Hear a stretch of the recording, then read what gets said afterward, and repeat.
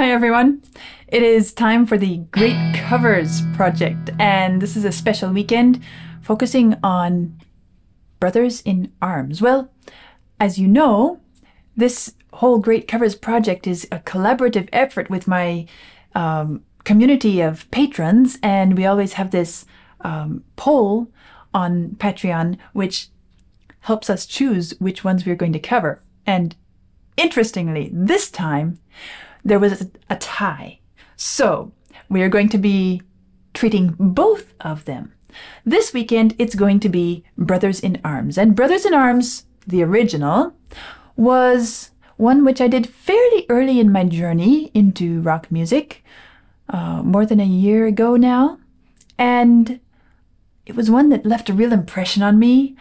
I really loved it. I enjoyed exploring it, and you can always check out my first listen and in-depth here, find these links here, because, well, it'll help you understand perhaps my responses now as I explore these covers of the piece. The first one is going to be Metallica's cover. It is a live performance, October 28, 2007, in Mountain View, California. It was the 21st annual Bridge School Benefit at the Shoreline Amphitheater. The Bridge School Benefit was an annual charity concert usually held in Mountain View, California, every October at the Shoreline Amphitheater from 1986 until 2016, with the exception of 1987. The concerts lasted the entire weekend and were organized by musicians Neil Young, that's a big name, and his wife Peggy Young. An annual Bay Area highlight, the concerts were billed online as the primary means of funding for the Bridge School. Wow. Over both days, the reserved seats alone brought in well over $1 million every year. This is a big event. Partial proceeds benefited the Bridge School, which assists children with severe physical impairments and complex communication needs. What a great charity project, and the blending of music and education, and Metallica here is participating in this. That's wonderful. Let's see how it sounds.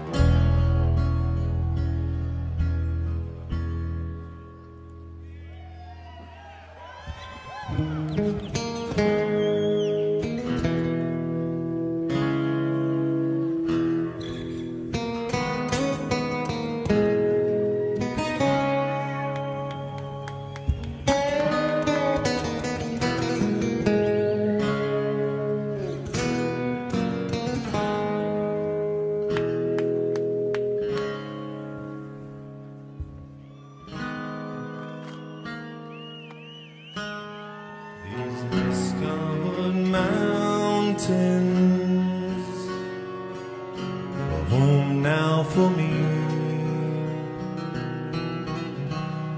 but my home is in the lowlands, and always will be. Someday you'll return to the valleys and your farms, and you'll no longer bound to be brothers in arms. Burn. Okay, I remember when I did my first listen, I commented on how it had a sort of almost Scottish Highlands lilt to it. And now I'm listening to Metallica. I've had less than a handful of experiences with Metallica in this journey so far. The first one was And Justice for All, and there have been a couple since, and they have a very powerful, aggressive sound. And so I'm a bit surprised and delighted to find that when they start this song, they they do it in such a way that really conjures up the original attitude, the atmosphere. And I'm listening to the singer. And I'm fascinated because, speaking of Scottish Highlands, I don't know if he's imitating a little bit of a Scottish brogue, but there's a little bit of something that actually makes me think I could almost be listening to a Scottish singer. Not quite, but there's something there which really surprised me. And it's so interesting that they pulled that influence when they could have taken it any other direction, but this is how they chose to open the piece. Really nice. I'm going to back up to where the voice begins again just to enjoy it one more time, then we'll keep going. These discovered mountains, It's mostly when he sings "Oh." home now for me. But my home is in the Home, my home. lowlands, and always will be. Someday you'll return Someday. to the valleys and your farms, and you'll no longer You'll no longer. be brothers in arms. Burn.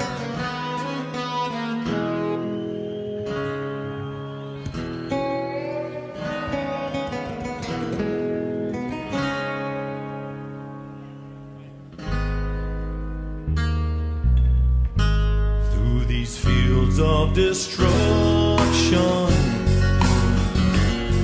baptism of fire, I witnessed your suffering as the battle raged tight. And though they did hurt me so bad, through the fear and alarm, you did not desert me, my brothers in arms. No.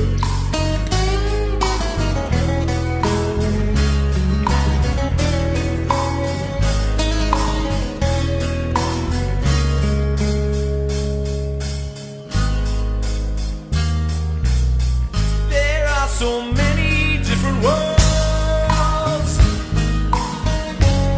so many different suns, but we all have just one world, but we live in different ones. Yeah.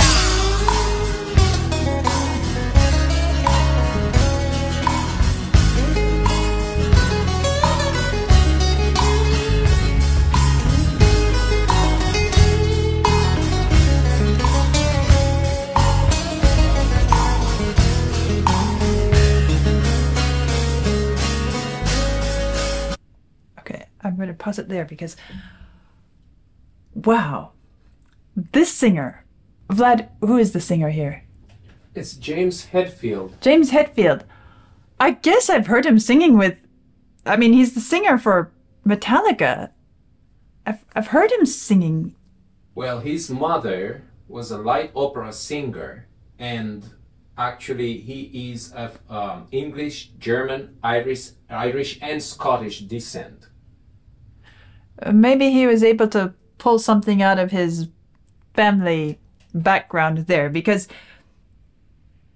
there are places where I was like, "Oh, what is this?" But more than that, okay, I have to say that so far through this song, this is my favorite Metallica performance. I really am enjoying it. Musically, artistically, emotionally,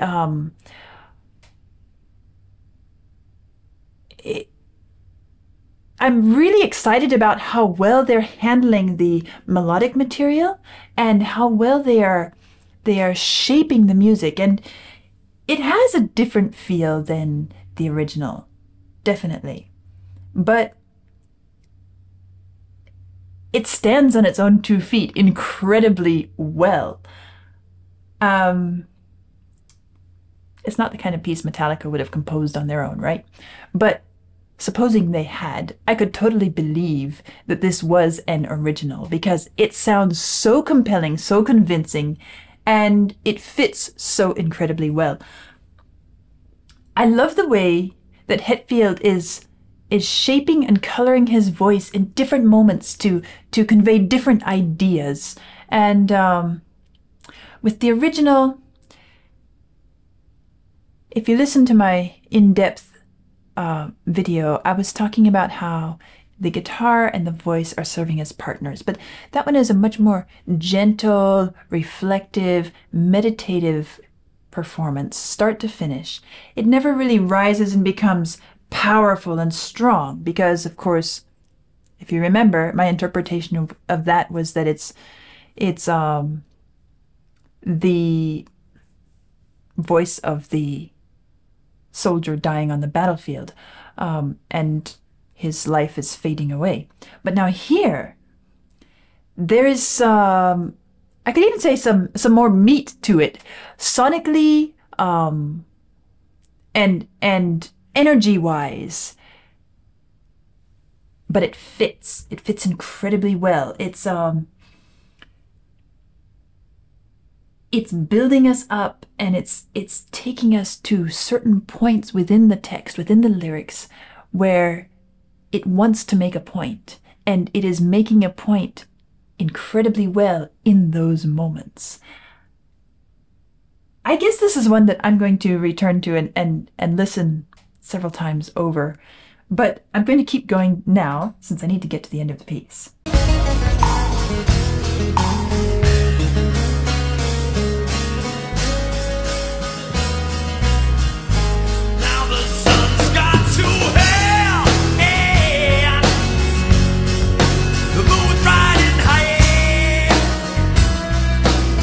Isn't this incredibly appropriate, the way that he goes into his powerful, more screaming type voice? And I don't mean that term screaming with any disrespect, but I'm describing the different types of voice he's using. More screaming type voice when he gets to the verse that says, "Now the sun's gone to hell."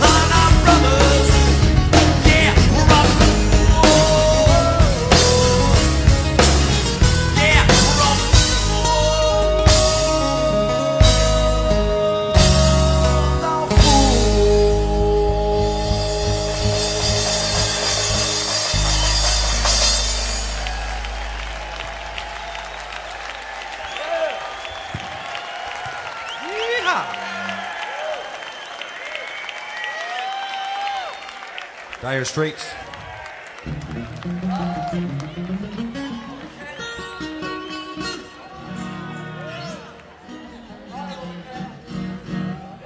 All right.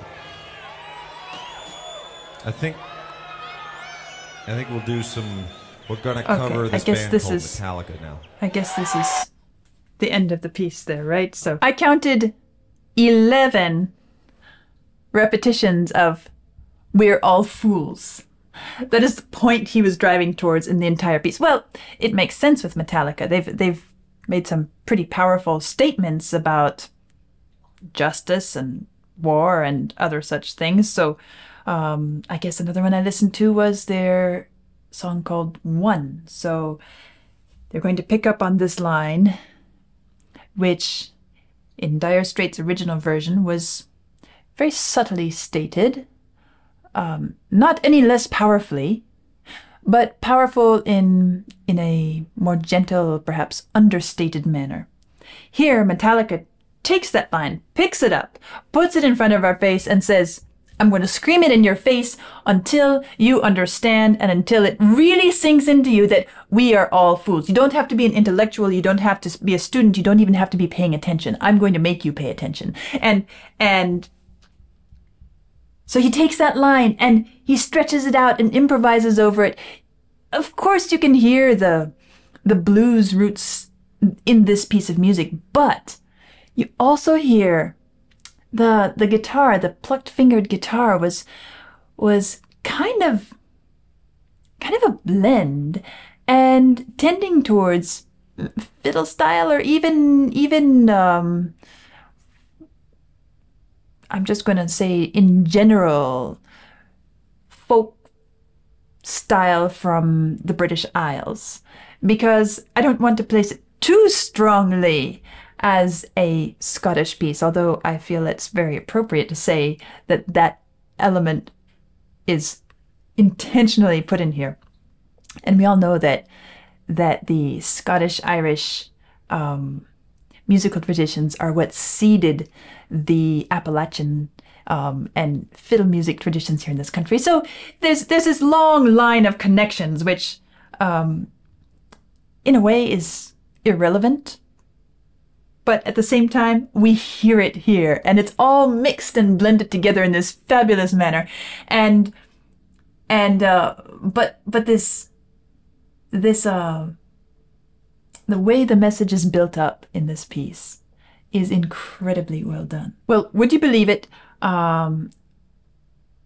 Here I've run into a Metallica piece that I feel like I want to hear again. Not just, okay, I can listen to that again and appreciate it for its message or for its musical content and expression, but perhaps I don't love the style. This one, the balance, the performance, the voice, the instrumentation, everything worked so incredibly well. And I am going to be listening to this a number of times over. I don't know if it will make my favorites list in the long run, but there is a good possibility it might at this point, which would be quite a surprise. Did you ever imagine I would say that a Metallica piece could make my favorites list? Here I am. I think this is a great cover. I think it's a great cover because of how eloquently it expresses the sentiments of the original lyrics, how respectfully it handles the musical content and the message of it, at the same time, how clearly, independently, they have chosen their way of expressing. They changed a few things, turning that into a long riff on we're fools to make war. We're fools to make war. We are fools. We are fools. We are fake fools to make war on our brothers in arms. You know, that wasn't there in the original, but it fits perfectly. And the build up to that point is also incredibly compelling. So, yeah, I a great cover. And thank you to my community for voting this and choosing it for me. I'm really happy to have heard it. And now I'm curious to hear the other cover of this same piece, Dire Straits' Brothers in Arms, which was also chosen for me for this weekend, and I'm going to listen to it, and for that I will see you tomorrow.